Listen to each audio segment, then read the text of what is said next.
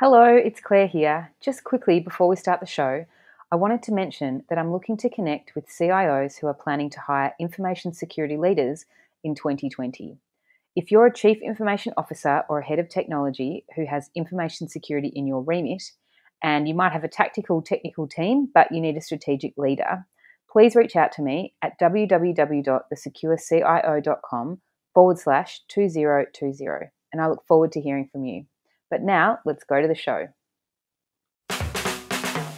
Welcome to The Secure CIO, the podcast for technology executives who are tasked with hiring and retaining great cybersecurity leaders.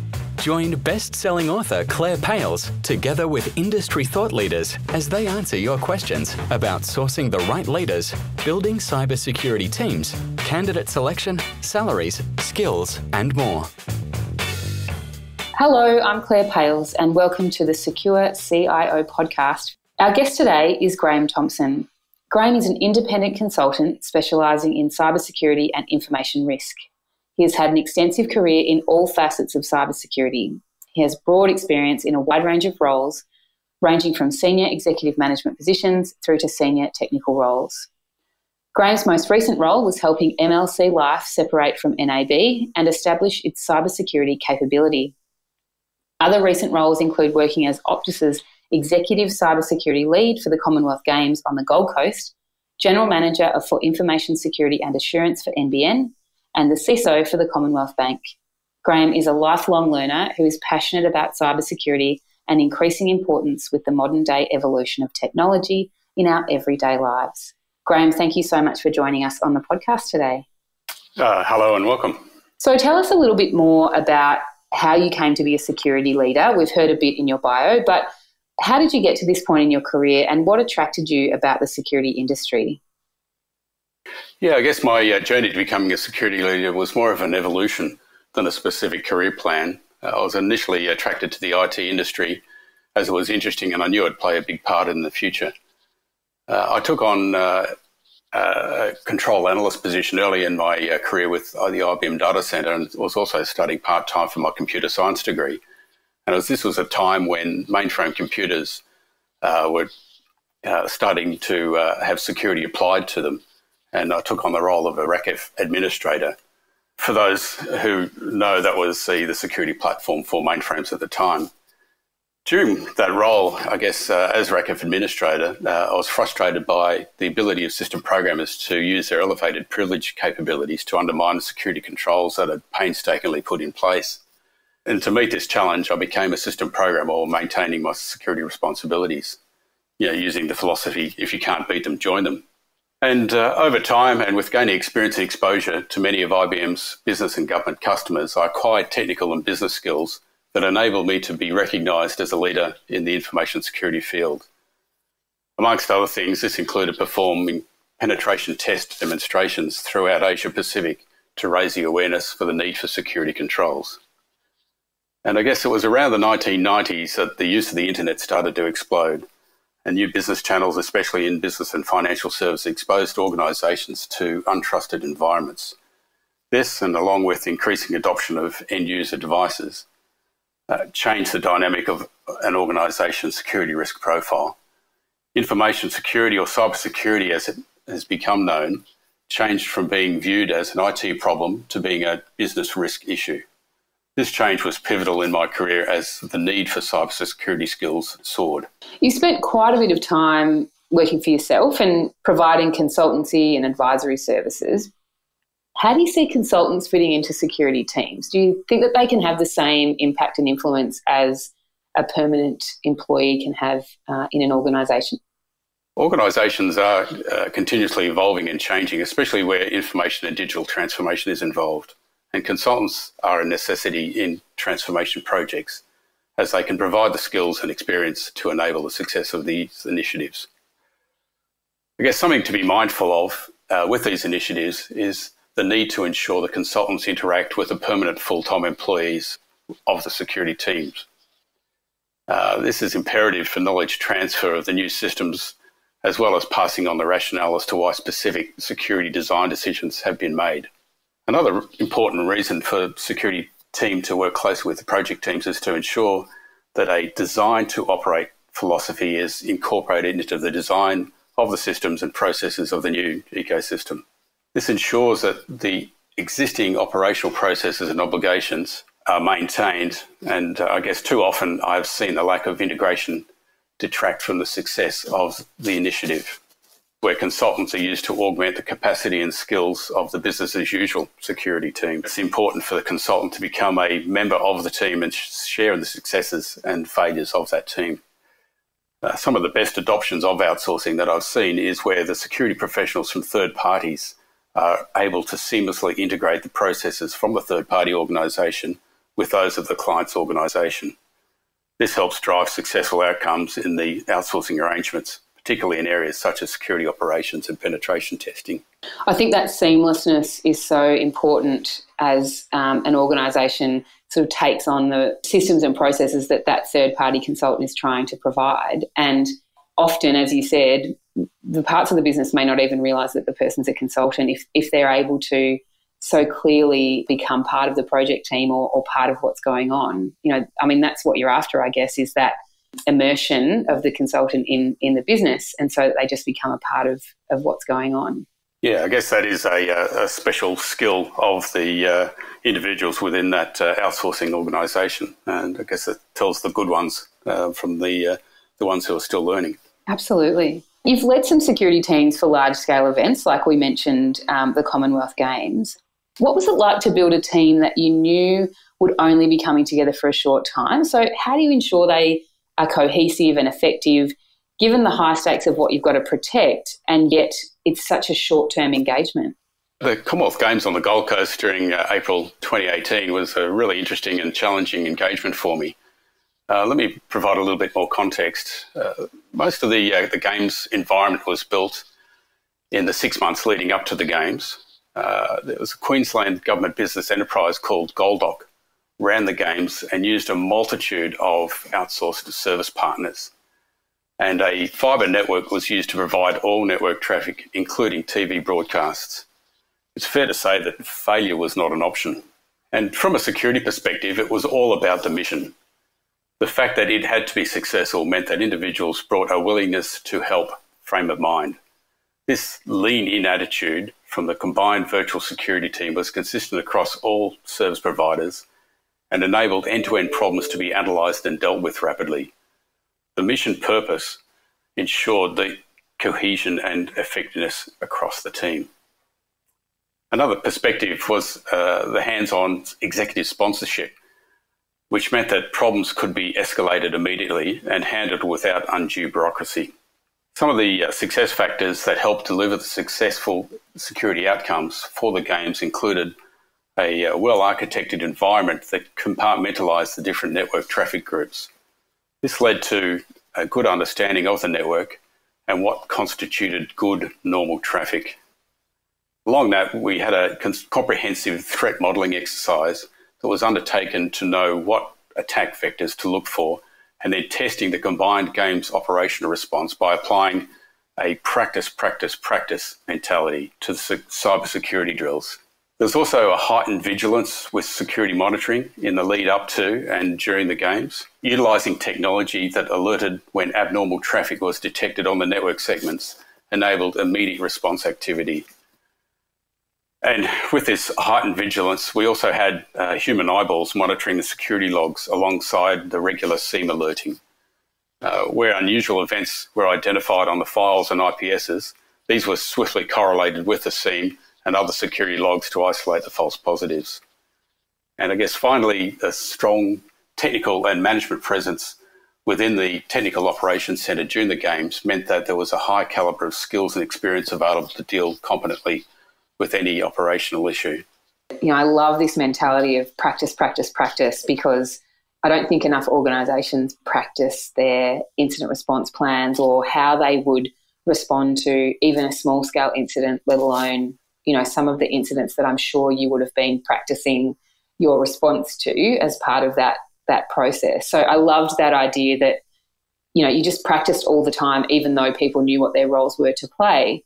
And then the other part of that around that sort of the due diligence that you had technology that was managing and monitoring for you, and yet you had the human side almost validating what was going on with the technology as well. I mean, I know it's probably security operations on steroids, but it had to be that way. But as you say, there's a lot to be learnt from these operations that are quite intensive, that we could then play back in the enterprise. It was fair to say it was a lot of fun as well, and that was an important aspect for the individuals that worked on the games.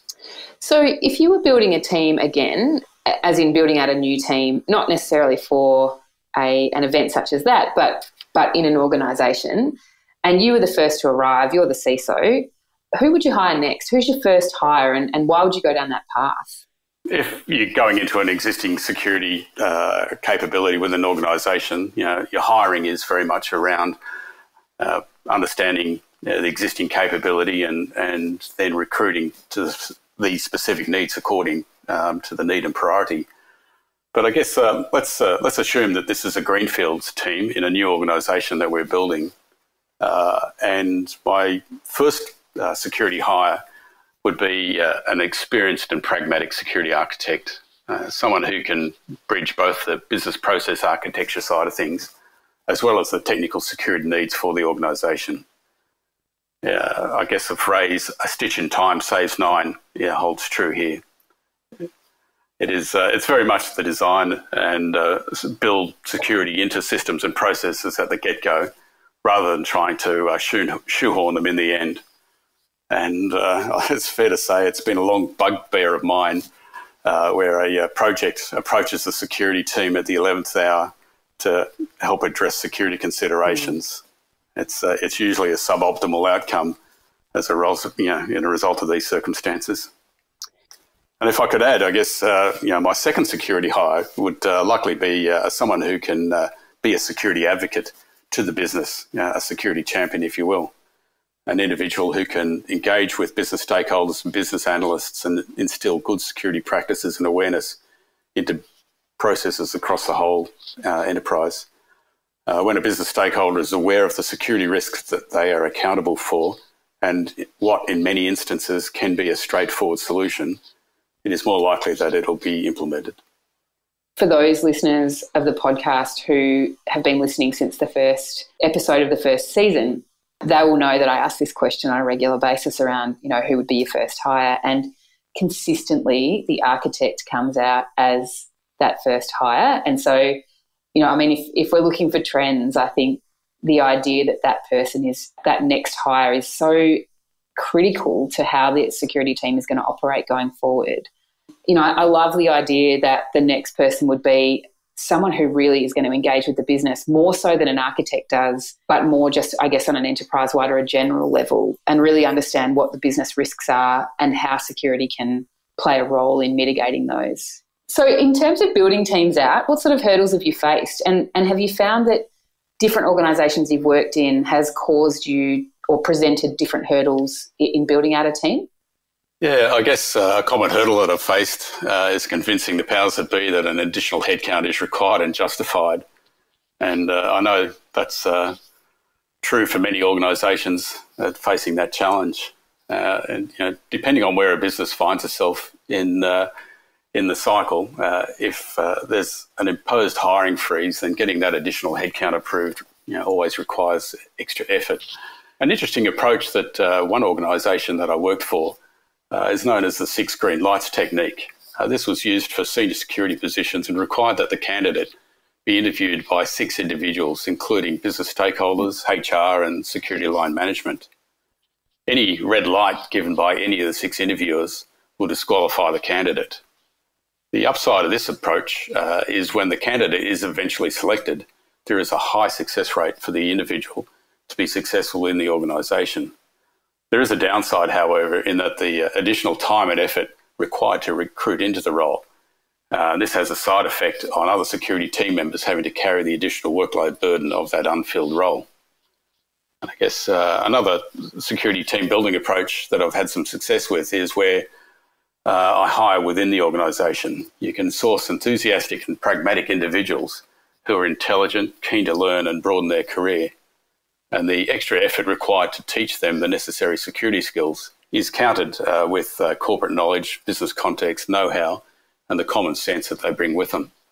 It's interesting you say about the 6 green lights technique, because I wrote a blog recently about the interview process and how it's starting to concern me that we're interviewing someone on 2 occasions for 1 hour, and then we're trying to make a decision about whether or not they're the right security leader for an organisation. And, you know, some organisations throw in a 3rd interview, some organisations throw in some psychometric testing, but essentially at the end of the day, it's a very short process. And, you know, thinking about these 6 green lights and the more people that interview someone and get a feel for whether or not they're the right person for the organisation, you know, it certainly makes sense that you would get a better retention rate out of that, and it's a better strategy for hiring than just a simple interview process that I think a lot of organisations still follow. Yeah, as I said, we did have a lot of good success with it. It's just it's a bit of a pain to go through. I mean, we typically did 3 interviews where 2 people from the organisation attended the interview. So, you know, 3 times 2 for the 6. But nevertheless, it was, it's quite onerous in terms of effort required for both the candidate and the individuals of the organisation. Yeah, and I guess the thorough nature of what you're doing, you know, you're sort of doing the hard thinking up front so that you have longevity out of that candidate. And, you know, it's probably a good segue into the next question I want to ask you. And you've spent a lot of large sections of your working career with particular organisations. So retention in security is an issue. What's been your reason for sticking around with particular organisations for long periods of time? Yeah, I guess reflecting on my career, and I have spent many years in some organisations, though within those organisations I have regularly changed roles. These were large corporations where there's very many business areas and opportunities, and I guess that meant that I did not feel my career was stagnant or boring. Also took some rotations that took me outside of direct security-focused roles for a period of time. Roles such as being a people leader in a sizable customer technical support team where the team members provided troubleshooting services to large corporations, and other roles such as enterprise security architecture and application development within the banking and finance sector. Within these roles, it gave me the additional experience and empathy and capability for when I did step back into a security role. I guess another reason for sticking around an organisation is that I do get a tremendous sense of achievement and pride in delivering large initiatives for the organisation. Often these are multi-year programs of work where time goes by rapidly, but it is good to look back and say, I helped build this. It is retention within a security team is very much a challenge for security leaders, and they need to step up to provide individuals reason to stay with the organisation. Some of these reasons are a combination of a good team dynamic where the work is both challenging and interesting, where the team can generate its own fun, and also the successes of the team are celebrated. It's very much the role of security leader to facilitate this culture. It is hard in a security team to feel like you're achieving things. You know, we don't like to look at security as a project. We like to look at it as a way of doing business. But it is hard when, day in, day out, you're really looking for the negative things or the incidents that are going on in a business. And so, to have a group of people who are really focused on, what can we say that we succeeded or achieved on in particular projects or particular parts of the year, it certainly makes a difference, I think, to that cohesion of a team that wants to stick together. Providing those opportunities such as secondments into other areas and really getting that interaction happening so that someone doesn't feel like it's just a drudge to turn up to work. I mean, cybersecurity is a great challenging area where you can actually enjoy what you're doing. What would you say have been some of your key lessons that you've learned about building teams over your career? Other lessons learnt in building security teams are supporting the team with empowerment and responsibility and ownership, encouraging innovation, make it known that it is okay for the team to try something new and have it fail. The important thing is to learn from the mistakes. I guess it's cliched, but it's important that the security team be seen as an enabler for the organisation's business success. The security team should not be embroiled in dogma that stifles the organisation. Security teams need to work within the risk appetite of the organisation. And accountability of the security team is to ensure management are fully informed of the security risks associated with the decisions that the business are making. And security teams need to be that trusted advisor and need to provide truthful and balanced guidance on threats and risks. It should not over-dramatise situations, but conversely, it should not deliberately underplay situations. I guess I could go on with numerous other lessons learned, but I'll close with one final one, which is to foster appropriate communication within the organisation. This is particularly necessary when dealing with senior executives. Keep that interaction succinct yet informative. I like to ask all my guests the same final question, and that is, what advice would you give your 20-year-old self about teams and leadership? Do you think it would be the one you've just said about business engagement? Yeah, it certainly is business engagement. It's becoming very important because security is very much that business problem now. It's everyone in the organisation's issue. It's not just the security team. And I guess the other key messages for the 20-year-old self would be to prepare for and embrace change. I mean, we're in uncharted technology advances that have happened in recent times. And we can expect more of this to come. Governance over data assets, privacy considerations, they're all placing challenging demands on cybersecurity, as well as compliance and regulatory obligations that are being legislated. The challenge is to keep these real, consistent and affordable. For my 20-year-old self, my advice is to make the effort to keep your skills current across the dimensions of people, process and technology. And along with this, embracing change, this will lead to an exciting, rewarding and purposeful career. Perfect. Thank you so much. You've had such a varied career, and I certainly think that our listeners will take some key items out of our chat today. Especially I love the part about the Commonwealth Games.